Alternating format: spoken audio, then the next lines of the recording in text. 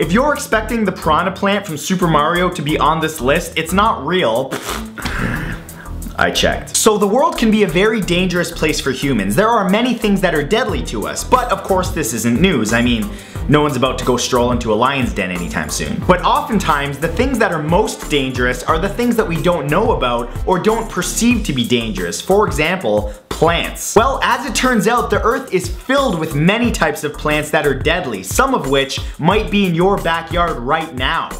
Seriously. So this week, I gathered the most lethal plants on Earth to share with you all. So here they are, the 10 most deadly plants on Earth. Number 1 is doll's eyes. Actea pachypoda, more commonly known as doll's eyes or white baneberry, is native to the northern and eastern parts of North America and is not only creepy looking but quite deadly. Although the whole plant is toxic to humans, the berries, which look like little eyeballs, are the most poisonous part. The concentrated toxins in the fruit have unfortunately killed many children, as they not only appear fun to eat but have a sweet taste. Once ingested, the carcinogenic toxins in the fruit have an almost immediate effect, sedating the muscles of the heart, causing cardiac arrest and a quick death. They ripen in the summer and disappear in the winter, so remember, if you see these in the summer, stay away. And if you see them in the winter, they may be real doll's eyes, which means there may be a deranged individual in the area and you should leave immediately. Number 2 is water hemlock. Cicuta, also known as water hemlock, is native to the temperate regions of the northern hemisphere and is the most violently toxic plant in North America. It's also one of the most famous poisonous plants in history, being responsible for the death of the philosopher Socrates around 400 BC. They contain a toxin called cicutoxin, which causes a whole host of nasty effects on the body,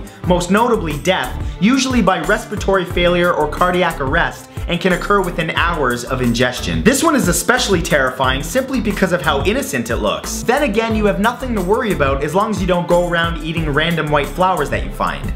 If you're hungry, bring a protein bar, man. The hell's wrong with you? Number 3 is wolfsbane. Aconitum, more commonly known as wolfsbane or monkshood, is native to the mountainous regions of Northern Europe and Asia and actually belongs to the buttercup family. How lovely. These vibrant purple plants are commonly found in backyard gardens and are loaded with a poisonous alkaloid called aconite, which causes death by asphyxiation within 2 to 6 hours of entering the body. Its history is well documented, being used on the tips of arrows by hunters, and has been mentioned in literature by Shakespeare and even in Harry Potter as a potion once brewed by Professor Snape. It's also known in mythology to be able to either repel a werewolf or induce a werewolf state. And I know the mythology part sounds fun, but seriously, don't touch this stuff. Unless you're confronted by an actual werewolf, in which case start yanking plants. Number 4 is the rosary pea. Abrus precatorius, also known as the rosary pea or crab's eye, is native to Indonesia and is named after its bright red seeds which resemble the beads of a rosary. Abrin, the poison contained within the seeds, is unbelievably deadly. In fact, it's similar to the poison ricin, but is 75 times stronger. What's curious is that if swallowed whole, the seeds are relatively safe as they will pass through the body protected by their tough coating. However, many jewelry makers have died pricking a finger while drilling into the seeds, as they are used in jewelry around the world. Really though, is it worth the risk? There's like, what, 50 beads on a rosary and you're going to get, say, 10 bucks for it? These people are the reason that warning labels were invented. Number 5 is belladonna. Atropa belladonna, simply known as belladonna or deadly nightshade, is native to northern Africa, Europe, and Western Asia, and is one of the world's most poisonous plants. It contains tropane alkaloids, which, if ingested, causes too many horrible effects to list, but most importantly, can kill an adult with just 15 berries or a single leaf. Interestingly, the effects of the plant are not instant and can take hours or even days to kick in. It was called belladonna, meaning beautiful woman in Italian, because the berry's juice was used by women in the 1500s to dilate their pupils, making them appear more seductive. But hey, that's cool. I mean, personally, I like it when a girl doesn't look like she's on a myriad of narcotics, but, you know, to each their own. Number 6 is the castor plant. Ricinus communis, simply known as the castor plant, is native to Eastern Africa and India, but is widely cultivated as an ornament plant. In fact, it could very well be in your own backyard right now. Castor plants can be purchased purchased at just about any garden center, despite their beans containing the deadly poison ricin. In 2007, it was named the most poisonous plant in the world by the Guinness Book of World Records. The ingestion of 4 to 8 seeds will kill a human in 2 days, which is long, agonizing, and unstoppable. Surprisingly though, research shows that it takes 7 to kill a pig, 11 to kill a dog, and a whopping 80 to kill a duck. Which raises the important question, who's feeding ricin to animals to get this data? Why you gotta kill the pig, dog, duck? Number 7 is oleander. Nerium oleander, simply known as oleander, is native to the Mediterranean and Asia and is one of the most dangerous plants on this list, despite how widely it's cultivated. Commonly used as decoration in homes and even schoolyards, it's an especially dangerous plant because of its attractiveness. Ingesting any part of this plant is enough to kill you, as it contains chemicals known as cardiac glycosides, which will stop your heart. Even inhaling the smoke from burning it is enough to be fatal. In some parts of the world, it's known as the ass killer because of the effects it has on the digestive tract before you die, which I will not explain in further detail because, you know, some things are just better left to the imagination. Number 8 is the stinging bush. Dendrocnide moroides, more commonly known as the stinging bush, is native to the forests of Australia and Indonesia. It's the most deadly and potent stinging nettle in the world, known for being covered in tiny hairs that deliver a toxin called moroidin. Even lightly brushing any part of this plant will cause excruciating stinging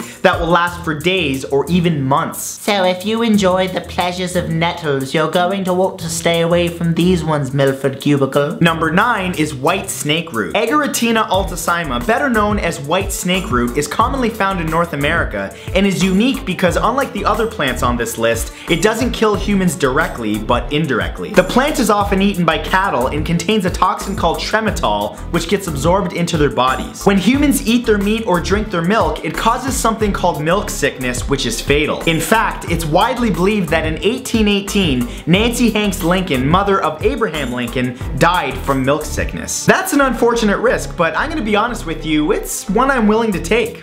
I loves me a good steak. And number 10, the manchineel tree. Hippomane manchinella, more commonly known as the manchineel tree, is commonly found in warm climates like Florida, the Bahamas, and the Caribbean. There are actually 2 ways this tree can kill you. One is by standing under it during a rainstorm, as the raindrops will pick up the many toxins found in the tree's milky sap. The second is by eating the tree's deceptively sweet crabapple-like fruit, known as the little apple of death. So if you're ever traveling to any of these destinations and you see what looks like a tasty apple tree, avoid having a little snack or even going near it, because that could be the last vacation you ever take. And that's it for this time, guys. Before I let you go, I just wanted to let you know that I have a Vine account. Whenever I get an idea for a video that can't go on my channel or can't be turned into a longer video, I turn it into a 6-second video and post it to my Vine account. So if you want to see my goofy 6-second mind turds, add me to Vine. My username is Matthew Santoro. There will be a link in the description of this video. As per usual, if you enjoyed this video, please share it on Facebook and Twitter and give that like button a click, and I will see you all back here next Saturday with a brand new video.